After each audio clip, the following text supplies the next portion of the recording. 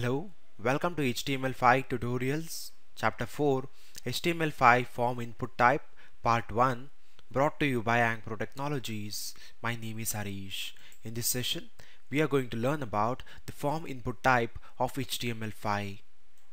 So, WebForms 2.0 is an extension to the forms feature found in HTML4. And HTML5 it introduced many new form elements, input types, attributes and extra features to creative and intuitive and useful form consistent across the web browser. And has also brought the new features like placeholder, required and pattern, along with the new pseudo-class selectors of input types, which makes the developer more productive in making the responsive web form.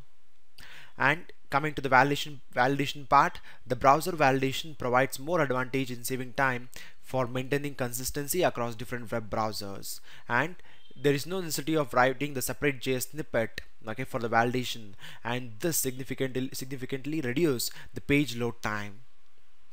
This is the new things like what the HTML5 form has brought in. Now without wasting much time, let us learn the new input types which are present in HTML5. Here we have around 3 to 6 and 9, 11, 12. So we have 12 new types brought to the input element. Right now we are going to concentrate only on these things which are present in the first pane, and these things we are going to see in the next session. The first input type is color. Here comes the input type color. So the color input tag provides the facility to get the color value from the user. The color type gets RGB color with the 8-bit red, green and blue components through color well. Example, this is the hexa code, and by default the selected color would be black. Now what I'll do is, now I'll jump to my Visual Studio Code, and I'll write an input control with the type color, and as I said the default color it will be black. So with the help of JavaScript, let us fetch the default color what it is present there. So it's very simple. So let me jump into Visual Studio Code, and here is my Visual Studio Code, and I have a body tag. So first let me add a break line such that the input control moves down. So let me come down.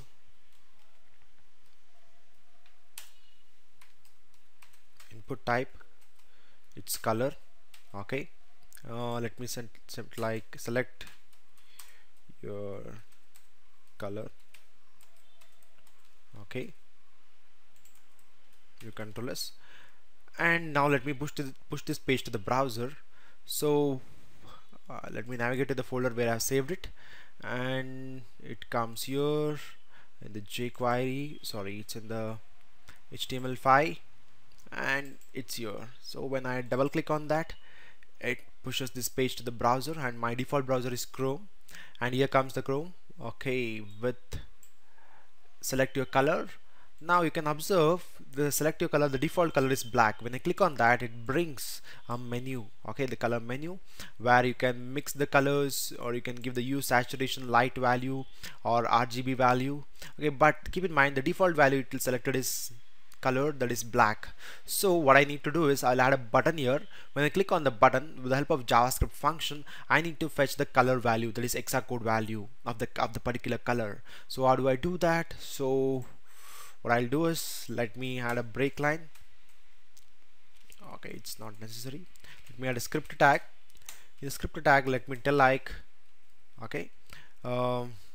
before that, what I'll do is, let me add a break line here, and let me add input type is button, and let me add a ID telling it's my button.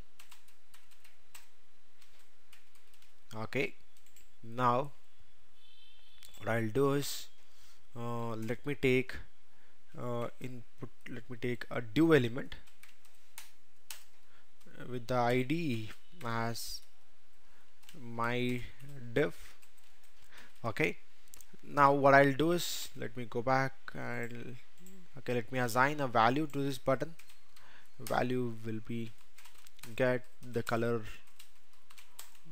hexa value.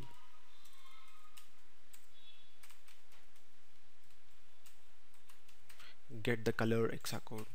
So let me go back and let me refresh. Here have this button. So let me add another break line such that it looks good. and here is that. When I click on this button, it has to give the respective colors exact code. So what I'll do is I write a script tag, and it has to display the result inside this div element. So what I'll do is, first I'm going to identify that element by ID, get element by ID of the input control, which is taking the color. So here is that. So let me add a ID to it.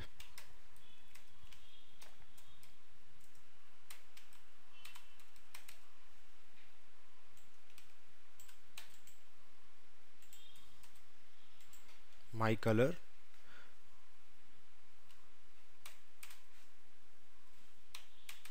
Okay, I'm fetching the value of it. Let me store it in some variable, result result. Fine. And my objective is I want to display this result inside the div. So what I'll do is okay, let me remove this. So what I'm trying to tell you is, on click of this button, it has to fetch the value of the respective colors. So what I'll do is I'll add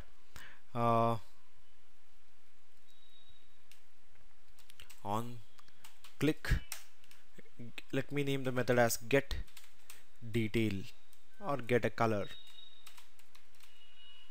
Okay, this is my JavaScript function. So let me define this JavaScript function first. Let me call a function attribute, then this is the method. So here I'm going to tell like, okay, get the color what the user has selected. So what I'll do is let me tell like document dot get element by ID. Okay, it has to get the ID of this. Okay, then get the value also. Okay, get the value, and let me store it in something called result. Now I have to push that inside the div element. So again I'll tell like var sample is equal to let me tell like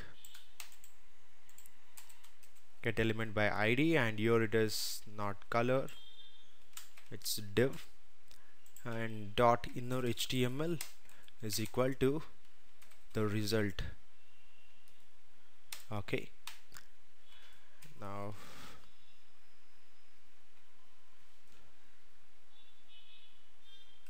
so what I'll do is, now let me go back here and let me refresh, and the default color is this one. Now when I click on this, you can observe the exact code of the black color is this ash 00 00 0 and 00. Okay, now what I'll do is let me push it down a little more. It's such that it looks good, man. Control S, go back and let me refresh. Now when I click on this, you can observe the exact code of the particular color what we are getting is this one. Now if I select some other color, like if I select blue, when I click OK, and now when I click on this exact code, you can observe it is returning the exact code of the blue. Okay, so my objective is just to tell you like how this input type color renders. It just gives you a panel of colors. When you click on this, it just gives you a panel. You can select the respective color and you can store it, but by the default color is black. So what I do is I just wrote a simple JavaScript function which fetches the value, exact code value of this color, and it just renders you. So this is not necessary, but if you have to understand only this one, like how input type color works. Okay, and now let's jump back here, and this is what the input type color is, and we have something called input type date.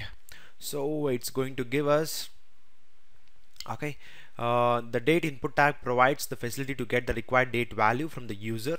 The date type collects year, month, day without any time zones. Okay, the default selected date would be empty. So now without wasting much time, let me remove this script tag, and let me remove this div and this too, and let me tell like select date, and now the input type is date. We do Control S. Let me remove this. Let me go back and let me refresh. It's telling like select your date, so it's giving you month, date and year and no time zone. Now when you click on this, you can manually trigger the month, okay, and you can manually trigger the date, or you can manually set the year also. But apart from that, we have something called calendar control. When you click on this, you can select the respective year or the month. So it is Feb, okay, and 2017, and the day is 18. Okay, this is what the day. Okay, I'm going to select. You can do it easily with the help of this calendar control, or if you want to still go manually by clicking this upward and downward button, you can do it. This is what the input type date is going to return you. Okay, this is what it's going to return. It's not going to get you any time zone. It's just going to give you it's going to ask you to set the time, date, year and the month. Okay, so this is what the input type date is, and we have something called input type date time. So the DateTime input tag provides the facility to get the required date and time value from the user. The DateTime collects year, month, date, day and hours, minutes, seconds, fractions with the time zone set to UVC.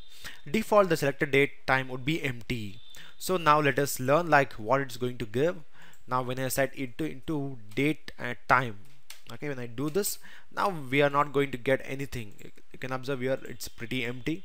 So we can manually set it like today's date is 02 and it is 18/207, and you can set the time zone to 10:06 and it's 52 seconds. And now what I'll do is I'll set it as a value to this input type. So when I set it a value, I hope this comes in the input box when I refresh. Okay, but manually but when we call it for the first time, the input type date time, it's going to give us empty. So this is what the input type date time is. And apart from that, we have something called input type DateTime Local. So the DateTime Local input tag provides the facility to get the required date and time value from the user. The DateTime Local type collects your month, days, hours, minutes. Keep in mind the date time, it only gives you the date, month, date to set, but not the time zone. But DateTime Local is going to give us both the year, month, date as well as the time zone too. So let me go back and let me show you that also. So what I'll do is, this is input time. Okay, let me set it as date and let me remove this value. Now my objective is just to show you the difference between